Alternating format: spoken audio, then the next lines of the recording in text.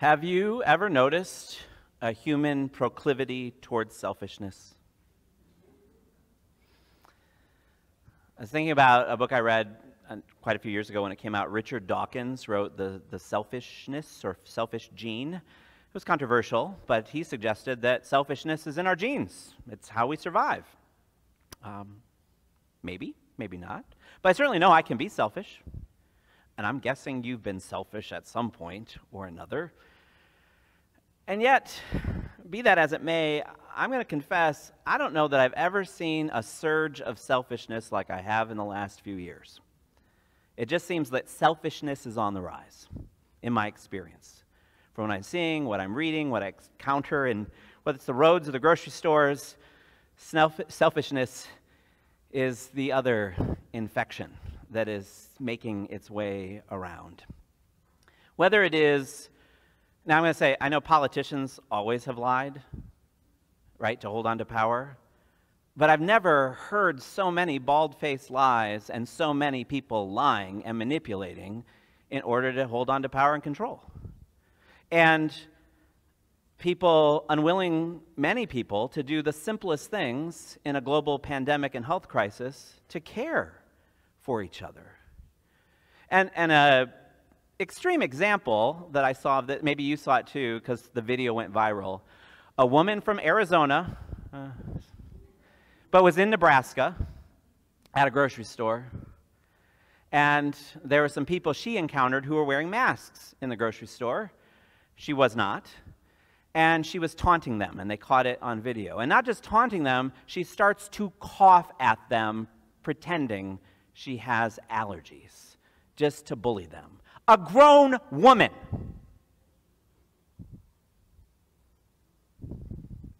I have some feelings about this stuff. Maybe you do too. And I think some of the feeling that I have comes not just from the ways that people are willing to put each other at risk in actions of selfishness, but also there's a sense, I'm just going to say it, of betrayal. Because I was taught explicitly by the people who came before me, grandparents, parents, schools, that what it meant to be a good citizen, so I'm not even talking about Jesus' church at the moment, just what it meant to be a good citizen is you watched out for each other, is that you took care of people who were vulnerable and in need, and that you would, if necessary, sacrifice for the greater good. And we were even given citizenship awards in schools if you exhibited that behavior. Where did that go? And now to church Christian, Jesus is very not about selfishness. And so one might expect that those who claim to be Jesus followers, who call themselves Christians, that we be on the forefront of not being selfish. And certainly there are people who are living into not selfishness. But I also think about all the self-identified Christians who are sometimes at the forefront of selfishness, acting in selfish ways. And I remember in the heart of the pandemic over a year ago, when almost everything was closed down and no one had vaccines, how there was a church I drive by all the time that said, we have in-person worship. Oh, so I wonder how they're doing that. So I called. What do I need to do? Oh, well, I know there's this mask mandate. You don't really need to do it. Just come on in. And you show up with a mask on, but then you take them off, and then we just will sing because it's our right to do so. And I remember my mind went, because it's here in this community, the same community where some of those people might work in the nursing home, where I have church members who are vulnerable. What would Jesus do? Well, Jesus lets us know. Because Jesus recognizes that we've got that selfishness going on in us. It's part of the fabric of humanity. So he addresses it. And we heard him acknowledge, yep, we can do selfish things. We can only look out for ourselves. Try to be number one. The one who dies with the most toys wins, right? We all know those messages. He said, but you can gain the whole world, but in that you lose your soul. You can gain the whole world, but you lose your soul. Now, when Jesus says lose your soul, he's not talking about where you go when you die. The soul that Jesus is talking about in the Hebrew tradition is the seat of the image of God in you. It is the divine light alive in you. It is the center. Your soul is the center of what is compassionate and creative and beautiful and just and good and hopeful. And Jesus says, you can go ahead and be selfish, but then you lose that. You lose your soul. And Jesus is not just speaking theoretically or philosophically. This is his lived experience. As we see in the story, he's talking with his disciples, where he is seeking to embody a soulful way of being. He's teaching people how to live as children of God instead of spoiled brats. This is what Jesus is embodying. This is what he's living. He's teaching people how to access and be attuned with the Spirit, with their souls, and live that in the world. And he says, it's at hand, it's available, we can do it, it'll change everything for the better. But he notices that as he's living this, he says, but that the people who are supposed to know better are willing to hand him over for beating, execution, but they're willing to hand him over. The image, the idea is that at hand is what is soulful. At hand is the possibility of living as the beloved children of God. At hand is what is bright and beautiful and creative, and that people will hand that over in order to grab a hold of something less, in order to grab a hold of what they think will help them survive or just make it or get ahead of others. The simple visual is that Jesus is painting is that we will hand over what would bring the fullness of life to us in order to grab onto what will keep us from the fullness of life. I'll say that again. We hand over what would bring the fullness of life to us in order to grab a hold of what would keep us from the fullness of life. And Jesus himself, he knows the same, whether it's the genetics or the proclivities or the culture, but he knows about selfishness. He knows about self-preservation.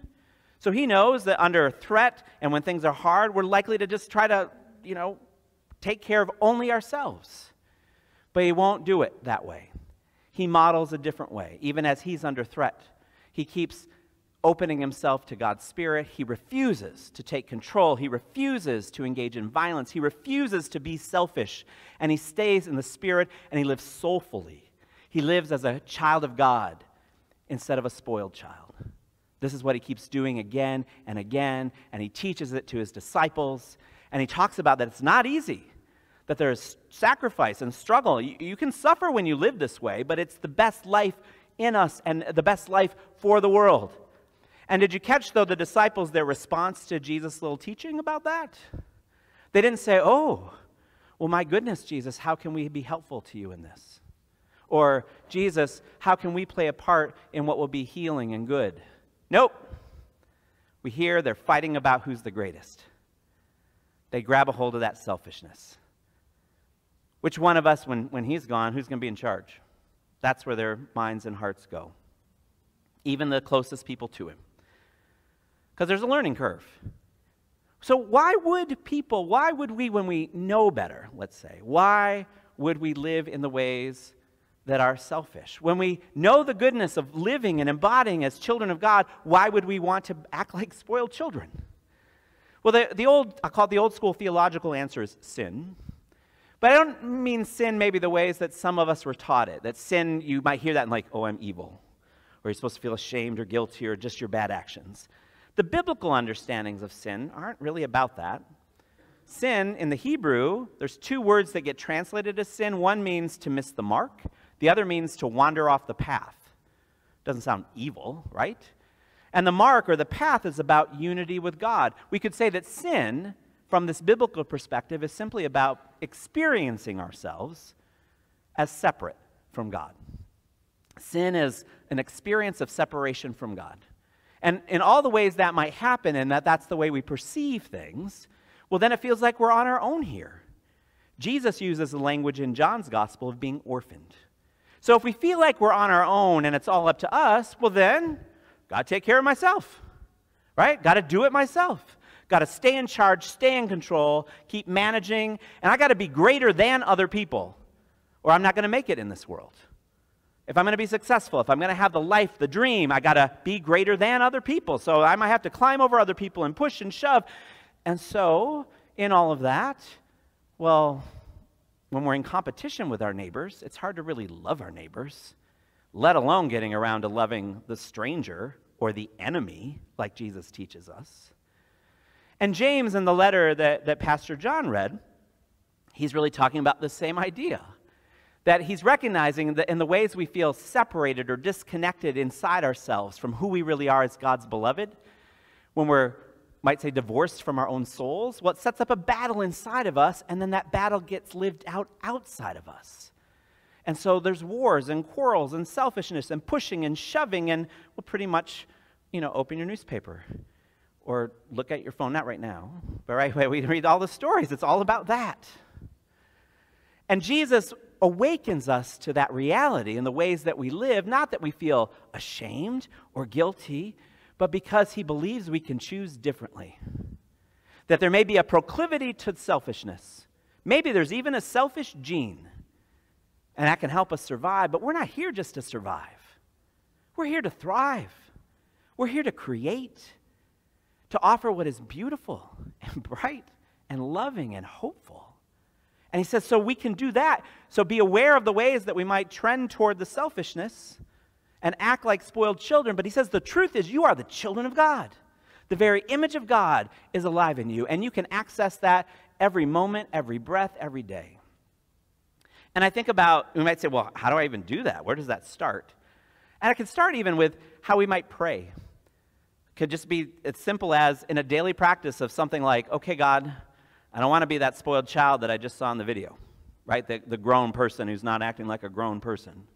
I don't want to be the person that creates fear or takes life away or lies or just tries to be greater than everyone else for my own benefit. So God, help me let go of that instead of letting go of my soul. And help me embrace you. Help me hear how you're still speaking.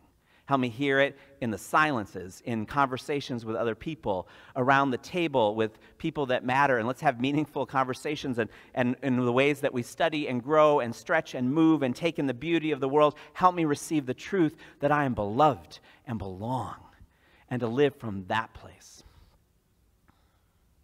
Well, how do we know if we're doing it? I mean, if there's a proclivity towards selfishness, well, then we probably would be pretty good at self-deception around that. I'm not being selfish.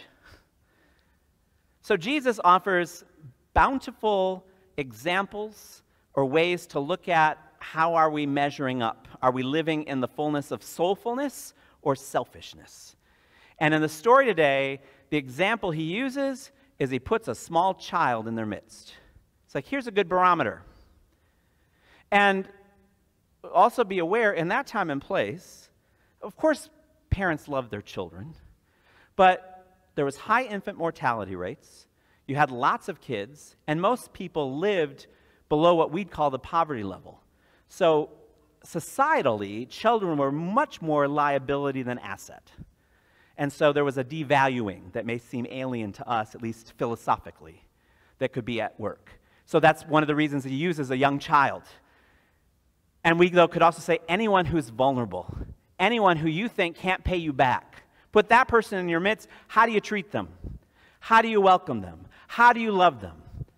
He's saying, you want to know, are you soulful or selfish? Pay attention to that. So let's do it. Barometer of children. You can think about it in your own personal life. How do you attend to or deal with them? Or really, you can, if it's helpful, anyone vulnerable. Anyone who's not going to pay you back.